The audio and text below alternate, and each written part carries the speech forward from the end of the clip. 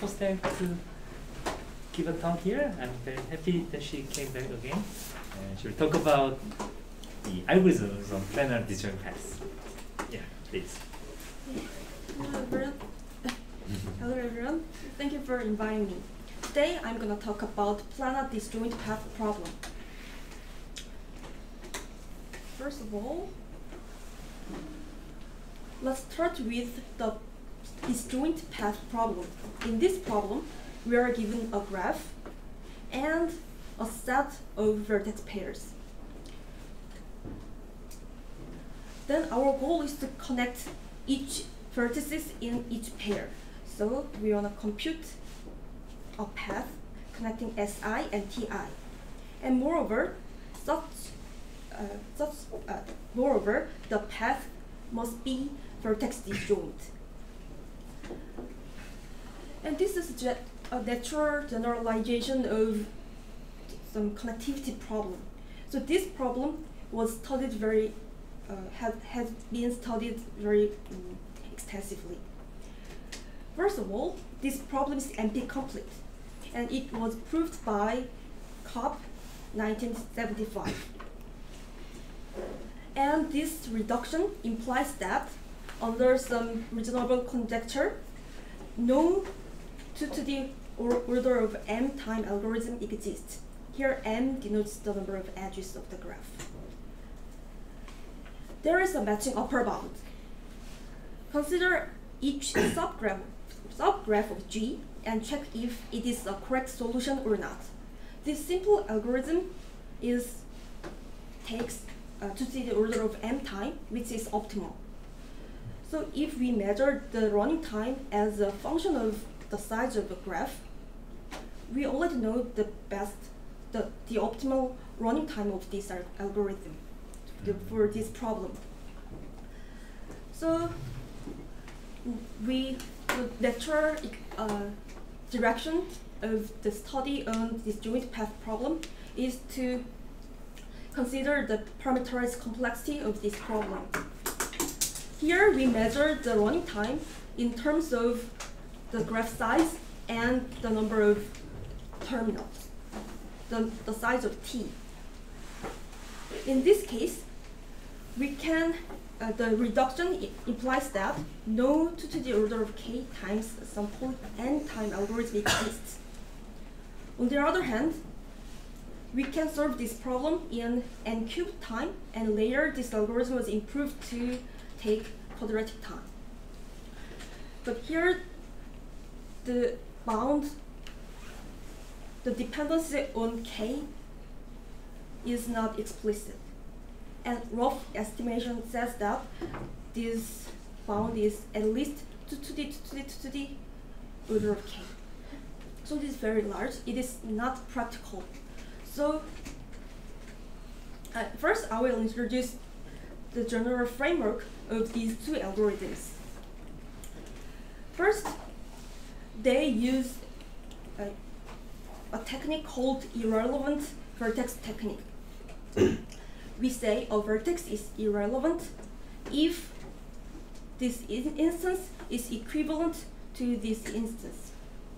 This means that if there is a solution in this instance, if and only if there are k disjoint paths in G minus 3. So if we can find the irrelevant vertex, then we can safely remove vertex V from our graph. So by repeatedly applying this procedure, we can reduce the size of the graph. So first, they showed that if a graph has large tree width, then we can find an irrelevant vertex. So we can apply this procedure repeatedly until our graph has a small tree width. Then now we have a small simple instance. Then we use the second lemma. There is an algorithm running in 2 to the W log W time for the disjoint path problem. Here W is the true width of the graph. So you don't need the n, the number times n. Okay. And so, by applying this lemma to our smaller instance, we can obtain desired running time. So, to improve this running time, there are two directions. First, we want to improve the dependency on K. Or we can design faster algorithms for special classes of graphs. For the first direction, it is still open. The best known bounds are the best known bound is this GK. And the second direction is the topic we're going to talk about today. More specifically, we will deal with a planar graph. We are given a planar graph and a set of vertex pairs. Here, these vertices are called terminals. And we want to find a set of vertex-disjoint path. And this set is called a T-linkage. There are two previously known results. The first one takes time linear in n, but the dependency in k is large. The second one has a better dependency on k, but it takes n to the 6th time. And by combining these two results, we obtained an algorithm with this running time. So today I will introduce our algorithm. But because our algorithm is based on these two previous results, I will first introduce these results, and then I will show what's the difficulties in improving these algorithms, and I will show how to improve these difficulties. What is the reason why you put the Bruce Reed and Adler et al. Together? Reed showed that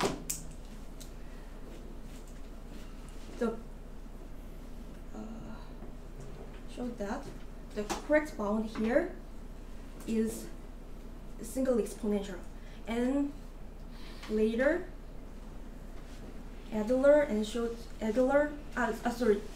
Reed showed that this problem can be solved in linear time, and Adler showed that the correct bound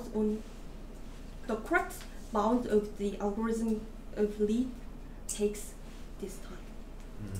So the algorithm comes from this algorithm, this paper, but its analysis comes from Adler and others.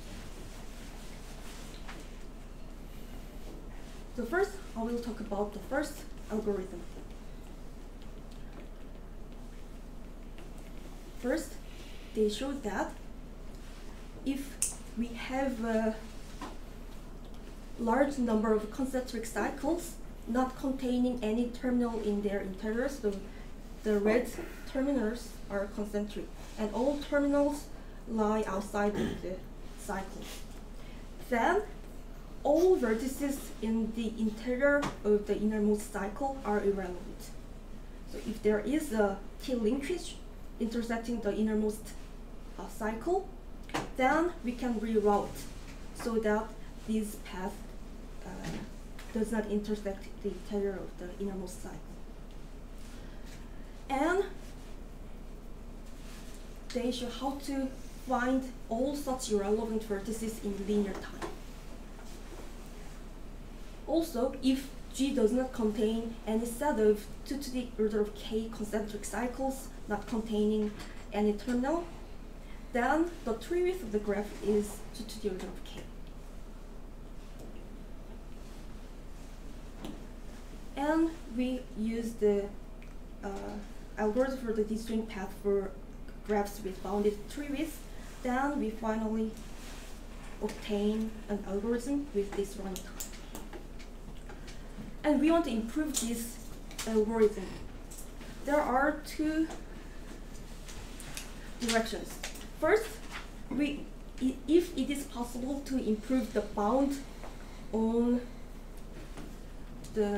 for the tree width, then we can obtain a faster algorithm. but unfortunately, this bound is tight. This is example. This graph has a unique T linkage. The first one connects S1 and T1 in this way, and the second one connects this way. And you can see that this is a unique T linkage, but it has a large grid, which means that its tree width is at least 2 to the order of k.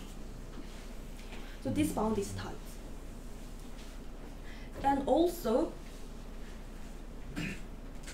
this bound is almost tight. For a planar graph, even if we have a graph with bounded tree width,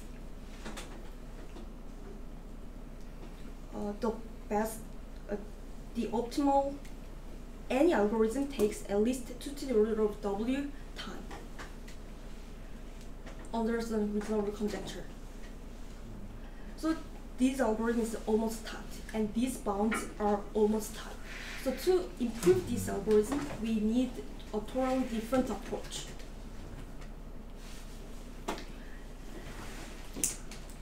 And Lokstanov and others did that. But to do this, they used some other algorithm by Schreiber.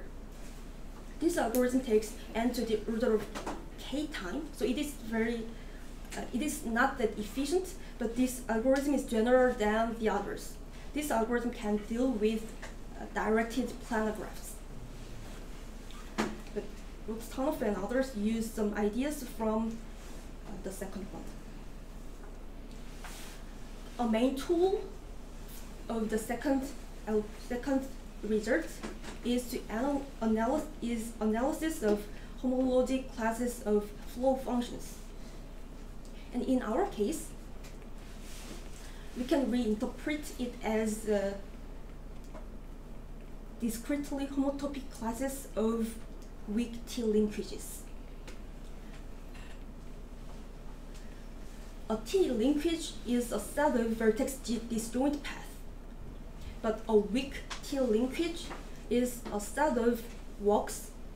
So a single vertex can be visited more than once, but they must be non-crossing. So here, these two paths intersect, but they are not crossing. So using same edge is allowed now? Using same edges. So the green and blue intersect, right? Yes, they use the same edge. And we say two weak linkages are discretely homotopic if one can obtain from the other by applying the following phase operations. So if we apply a phase operation on this phase, then this part is replaced with this part. So it is a variant of the classical homotopic to planar graphs. And if we have this walk, then we can contract this part. So we can contract or we can remove this upper triangle. So the left one and the right one are discretely homotopic. First, we apply a phase operation on this phase, then the green path traverses in this way, and then we can apply a phase operation on this phase. Then we have a new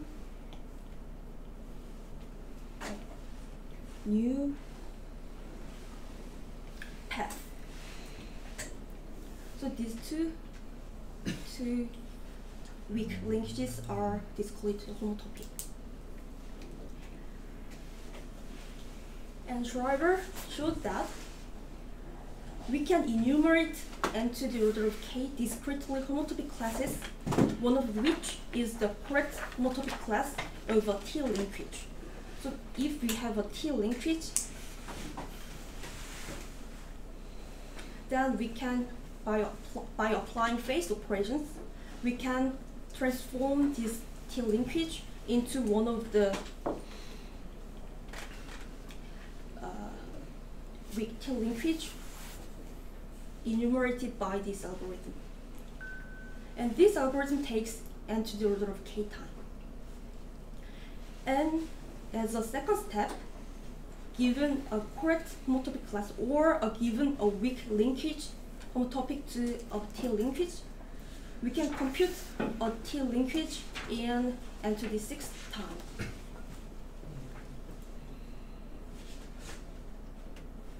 I have a question. So when you say enumerate discrete homotopic classes, you mean? Actually, it enumerates n to the order of k weak T linkages. Yeah. So all possible homotopic classes? No. There are more than n to the order of k discrete homotopic classes, but some of them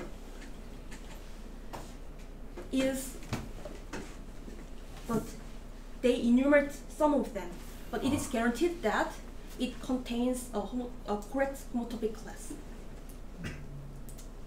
You mean if there exists one? Yes. So this is after fixing the planar embedding, right? Yes, right. For the Otherwise, we cannot define discrete homotopy. can it do it all the time? I mean, planar. I don't know. Embedding it can be. Yes, yes, linear time. Even you can do this in linear time. Can I go back to quick? So what is the? Can I see the homotopic class? Okay. So definition. What is homotopic class? So for homotopic class, you save some pair of terminals and then some linkage between the pairs. Two weak T linkages are discrete homotopy. Yeah. So the homotopy class means that you put some representative T yes, linkage. yes. So a weak. So it is represented by a weak T linkage. Some weak. So basically, it computes, it enumerates n to the order of k weakly homotopy classes. Does everything in the sequence of homotopy equivalents seem to be a disjoint? Yes, they must be non-crossing. Okay. Perfect.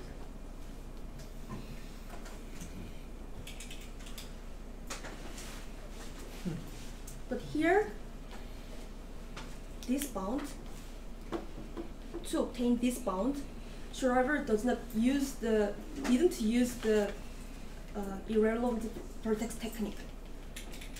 So to improve the running time of this algorithm, the first one is to reduce the number of homotopy classes we consider.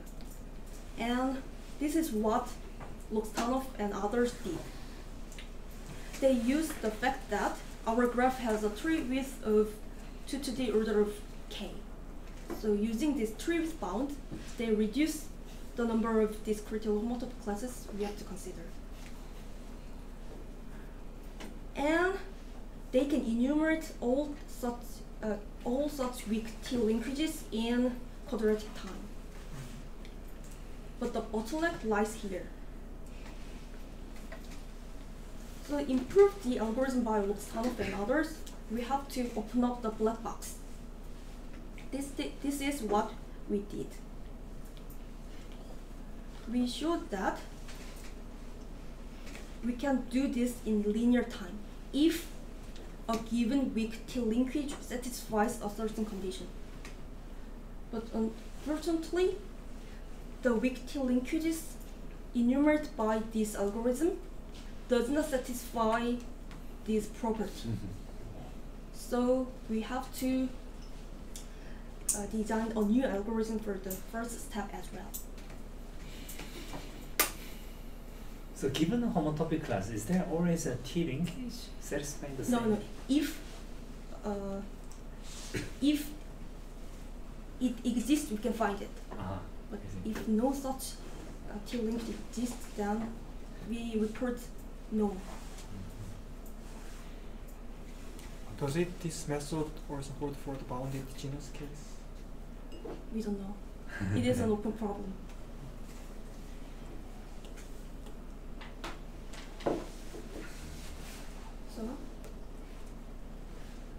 as I mentioned earlier, Lobstanov's algorithm also used this framework. First, they remove all irrelevant vertices. Then our graph has twin width of 2 to the order of k. And then they enumerate 2 to the order of k squared with t linkages, one of which is homotopic to a t linkage. Then they use a black box. For the second step, they use a Steiner tree, which is called a backbone tree. This can be computed in quadratic time and focus on a single path in a T linkage. They cut this path with respect to the backbone tree, and then they push each segment towards the Steiner tree in this way. Then a path becomes a walk on the backbone tree. Then they showed that because when we push a T linkage onto the backbone tree, we use phase operations only. So the constructed weak T linkage is homotopic to the original T linkage. And they showed that this constructed weak T linkage uses each edge of the tree and most to the order of k times. Here they use this tree width bound. And they showed that the number of weak T linkages satisfying this property is bounded by 2 to the order of k squared. And here, once we have a backbone tree, we can enumerate all such paths in linear time, n times 2 to the k squared. But this is the bottleneck of the runtime of their algorithm. And for the second step, so our starting point was to analyze the algorithm for the second step, the third step, which takes n to the 6th time.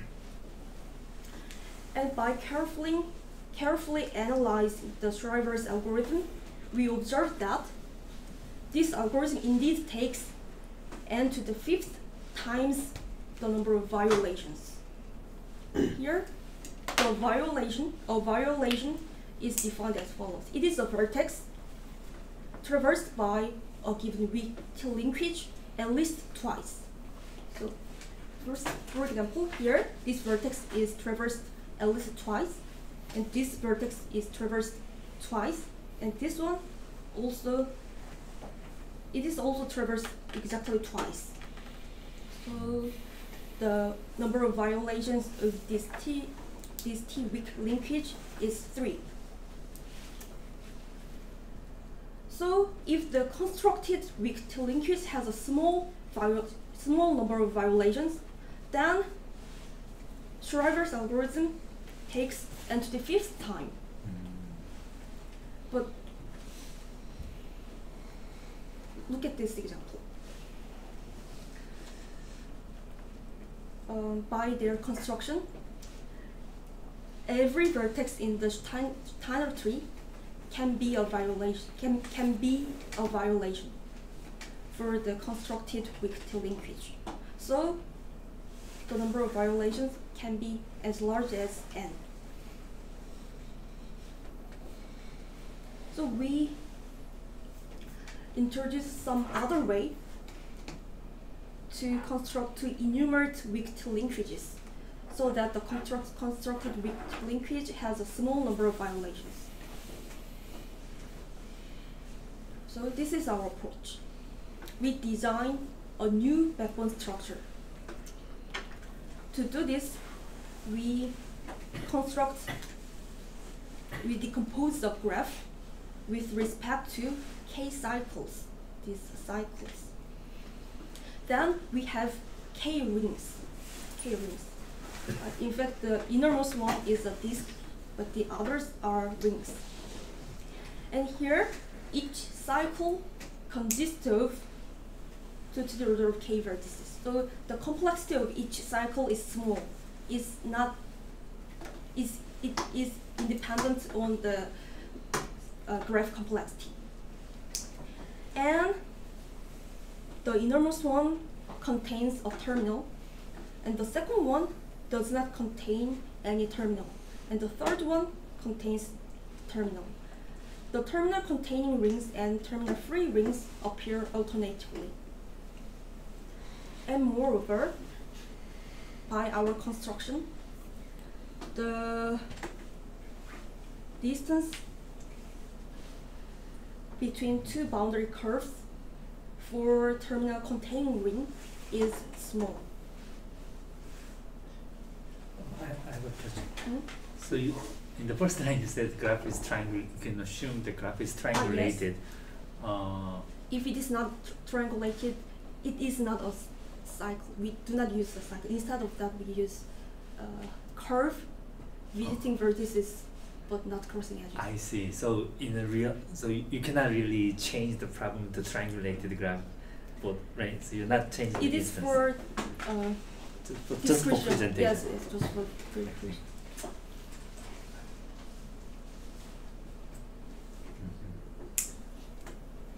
And we deal with each ring separately. Here, distance means that minimum of all vertices? Yes. For any pair of, so there is a pair of vertices whose distance is at most 2 to the order of k.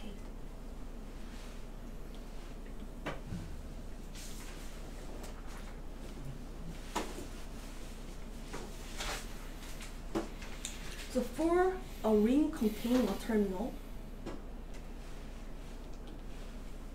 we construct the backbone tree as follows. First, we compute a shortest path between two boundary cycles. Yeah. And for each terminal, we connect it with the one of the boundary curves. Then they form a forest. This is the second component of our backbone structure. And for the third one, we add these two boundary cycles. Then by construction, the total complexity of this structure is 2 to the order of k. And therefore, the number of pieces of T linkage contained in this ring is bounded by 2 to the order of k. So this part, the number of T linkages is bounded by 2 to the order of k. And for each piece, we push them onto the backbone structure.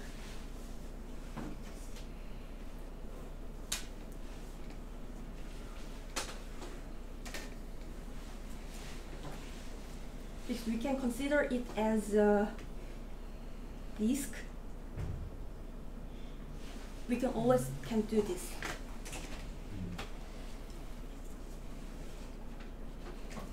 This is backbone structure for a ring containing a terminal.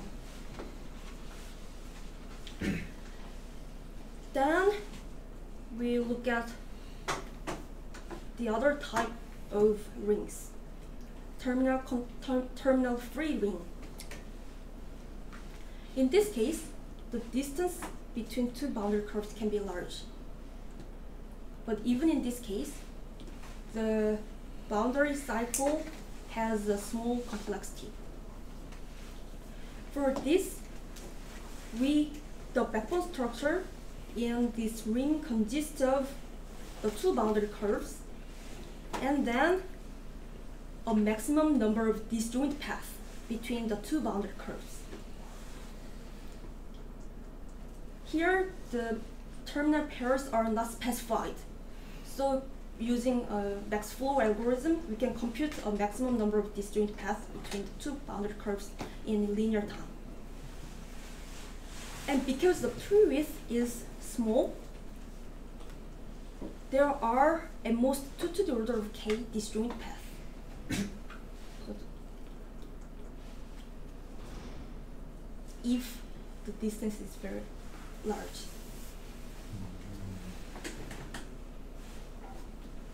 Then we look at each piece of a T linkage intersecting this ring. For a piece whose endpoints are contained in the same boundary curve, we call it a visiting piece. We push them onto the boundary curve. And if a segment, a piece, traverses the ring, then we push them onto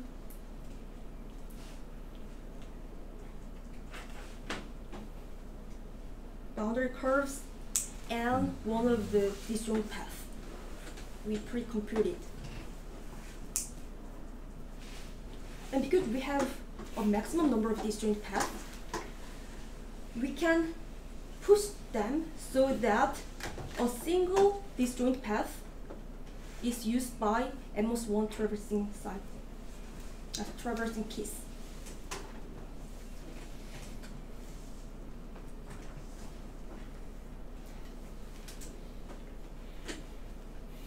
In summary, our backbone structure looks like this. It consists of several boundary cycles, and for a ring containing a terminal, we construct a forest, which we call a skeleton forest. And for a ring not containing any terminal, we construct a number of disjoint paths. Then, given a T linkage, we push them onto the backbone structure. We basically cut each path with respect to the crossings between the path and the backbone structure, and then we push them, as I mentioned earlier. In this way,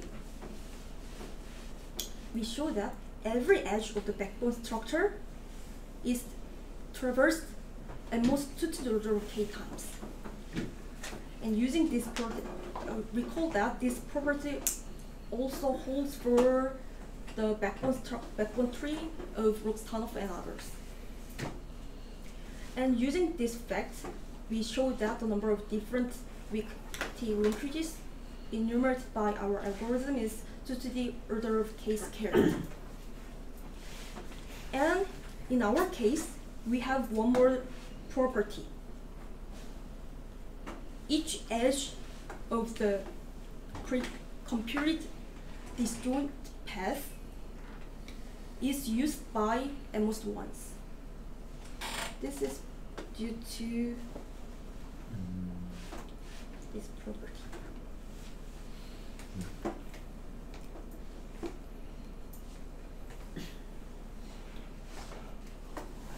So now, let's analyze the number of violations.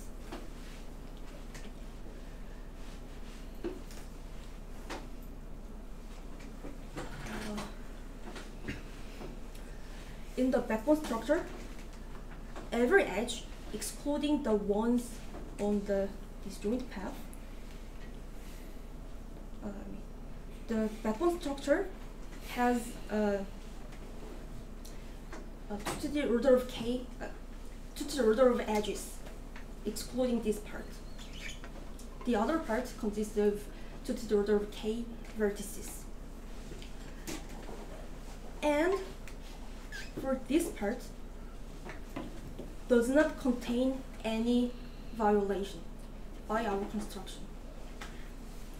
So the total number of violations is 2 to the order of k. So in this way, we was able to obtain into the 5th time algorithm. And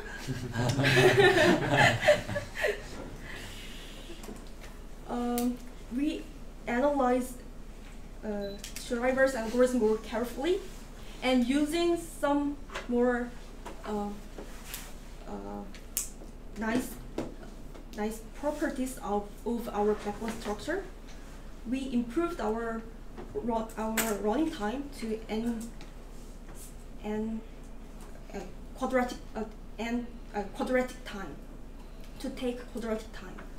And finally, we use some data structure, and then we was able to obtain linear time algorithm for the planar disjoint path problem. Yes, that's all for today. And do you have any questions?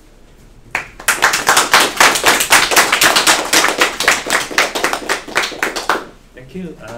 Questions? Is there some lower bound result for planar disjoint t-path k-path problem? Yes, for planar, there is no published result. The only one I know is MP hard result and complete. Without parameters by k? Sorry?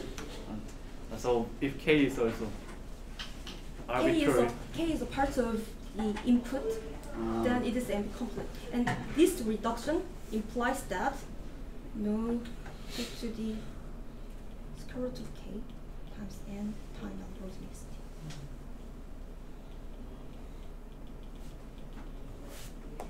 Under exponential time hypothesis? Yes.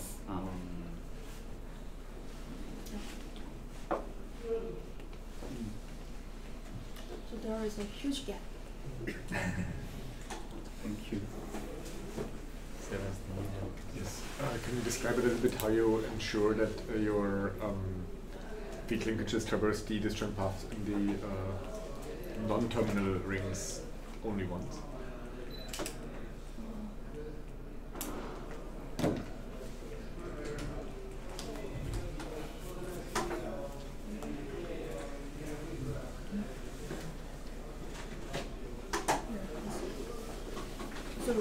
So the claim on the bottom, that yes.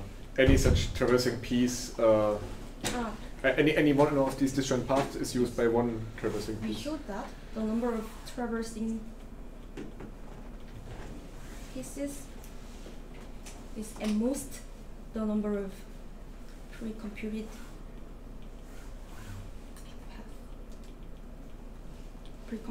here. The number of these joint paths in the backbone structure. Because otherwise you find more paths, something like Yes, that. yes, yes. Yeah, okay. It is already a disjoint path connecting the two boundary curves. So that means by using this operation to push, Yes. you just make sure that they use different paths. Yes.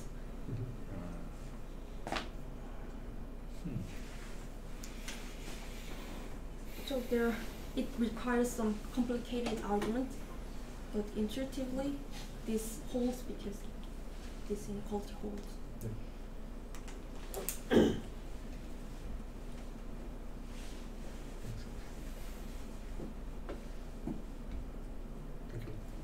Any other questions? Maybe we can consider the half-integral disjoint passage problem, where that every vertex is allowed to be contained in at most two passes.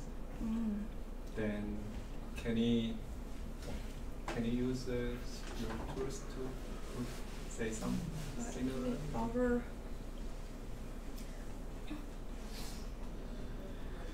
I mean, I don't know what is known for planar graphs. I don't know if these two algorithms can be extended to half-integral disjoint path problem. If they can be extended to half-integral disjoint path problem, then there is some possibility that ours can do it as well. I don't know. Yeah, I saw some paper by Kenny Chen with about half-integral path problem. For planar graphs? For general graphs and also planar graphs. No, I haven't thought about that. But it is really interesting problem.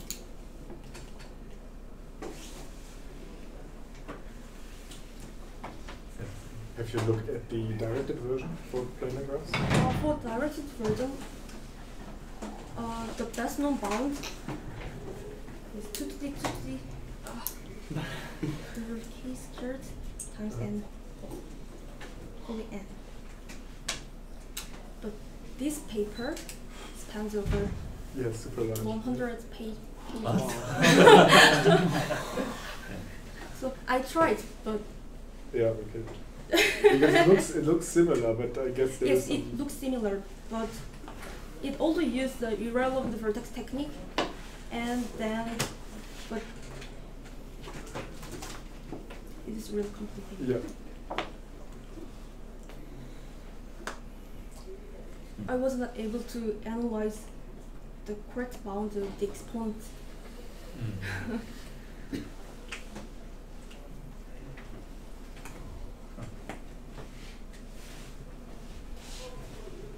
Any other questions?